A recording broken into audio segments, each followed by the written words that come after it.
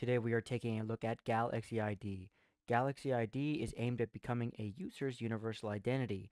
This will represent them across multiple chains and off-chain social platforms. Galxe ID is one of the most important tools for recording users' on and off-chain footprints in the Web3 world. With this tool, users are able to display credentials collected in the Web3 world and showcase the history of real-life and online achievements. Galxe ID does not just cater to users in a community, but also to developers as well. As a metaverse digital identity or decentralized identity, developers are able to integrate with the Galxe ID toolkit and offer customized features to users or simply enrich user profiles based on their digital credentials. Now let's take a look at the Galxe ID main page. Here you can see your avatar and your username, as well as your follower and following. Head over to the right, you can see your social platforms that have been connected, and the edit button as well. Over here, you can see the network you're using, as well as the link to your Galaxy Passport. Down here, you can see the NFTs you have collected on Galaxy. To the right, you can see the oats you've collected. And then if you head over to the right again, you can see the credentials you have collected as well. Click on any of the credentials in the Credential tab to view the credential page.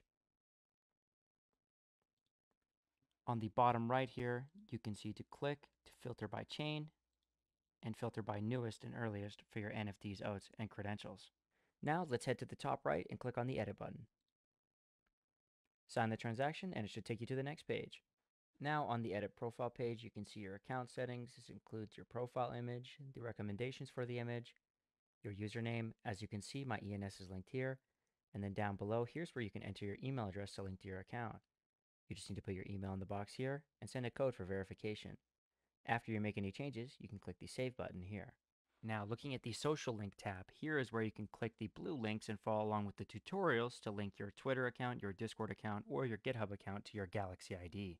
Onto the wallet address page, this is where you can see your network list. As you can see, we have the different EVM chains here like Ethereum, Binance, and Polygon.